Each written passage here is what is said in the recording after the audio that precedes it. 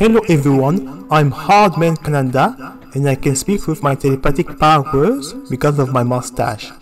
I will show you how to install the internal SSD for the PlayStation 5.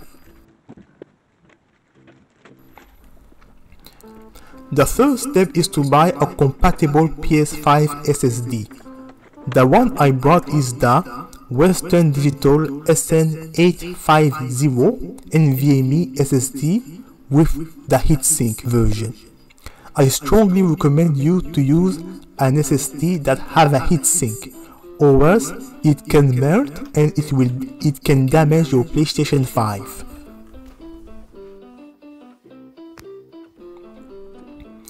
The second step is to make sure that your PlayStation 5 is up to date. The PS5 only has 667 GB of internal storage. For step 3, you unplug the console and position the console so that the PlayStation logo is face down.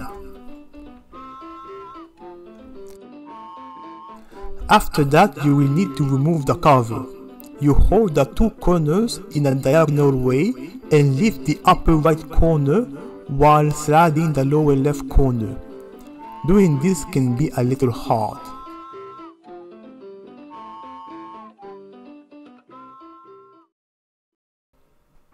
After that, you use a screwdriver to unscrew the main screw. After that, you will unscrew the secondary screw. Be careful not to use it. After that, you will carefully insert the SSD. After that, you will stabilize the SSD with a secondary screw.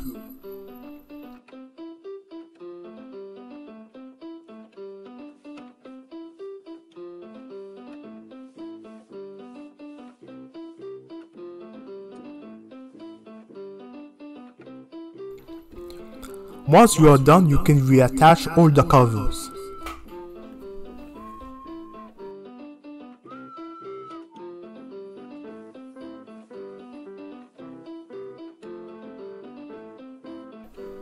Step number 4.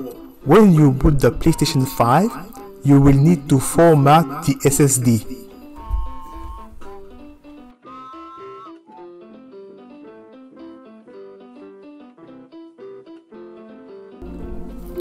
Now we have a lot of space to install our games. I tested a lot of games on my new SSD. PlayStation 4 games works very well. I tested Sonic Mania. I also tested PS5 games like Sackboy, and the loading time is still fast. I also brought the limited edition of Tales of Arise for the PlayStation 5.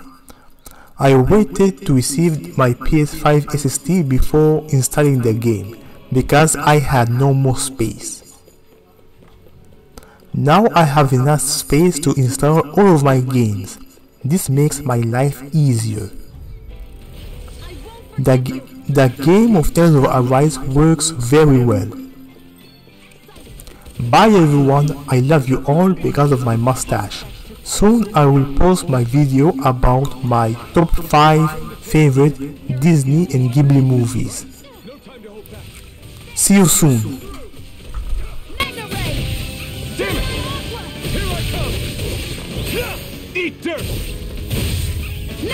Demon Fang! By the power of water!